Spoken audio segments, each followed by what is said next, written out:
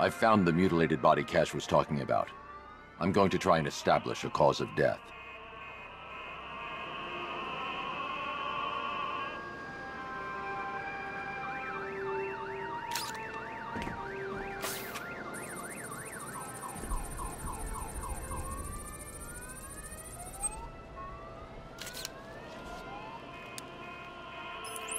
Blood tests reveal the cause of death was an overdose of painkillers leading to cardiac arrest. Also, the victim's fingerprints have been burned off with acid. A rather unsavory demise.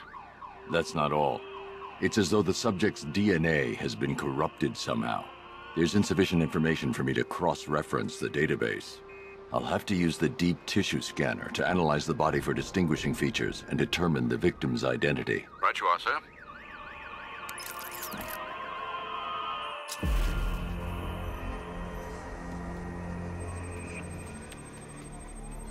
Deformity on the left ear. Looks like a result of minor ear agenesis, a birth defect.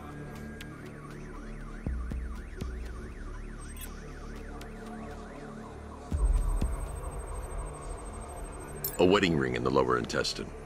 The inscription reads, Ophelia.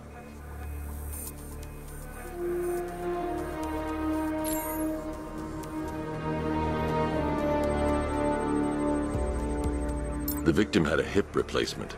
Scar tissue hasn't fully healed, so it must have been recent. Alfred, the victim's name is Anthony Lund. Hospital records show he suffered with alcoholism, most probably brought on by the breakdown of his marriage. The name on the ring, Ophelia, his ex-wife. He was last seen in Albuquerque, New Mexico. What's unusual is that they didn't go missing in Gotham.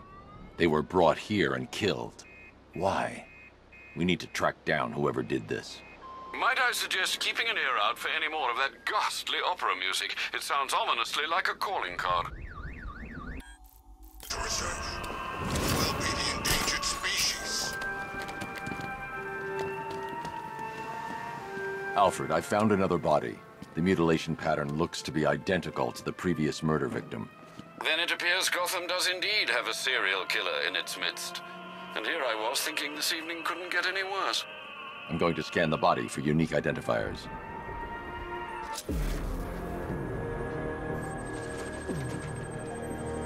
Scar tissue on the upper arm. I recognize the pattern. 20 years ago, this was a badge of honor among inmates at Blackgate Penitentiary. A small group of racketeers known as the Bloodhaven Six. Remnants of a pacemaker fitted through the right ventricle. If I cross-reference the manufacturer with the pacing method, it will help to narrow the search.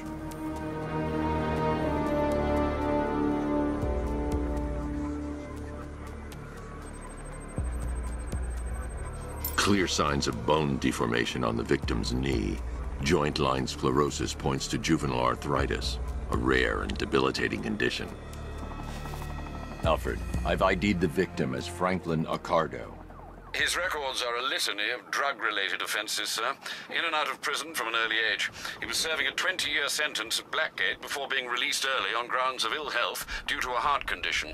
He moved to Little Rock, Arkansas, which is where he was reported missing. Another person taken from outside the Gotham area. A significant detail, sir. So are these words written beside the bodies. Try and find a connection between the two victims I've found, Alfred.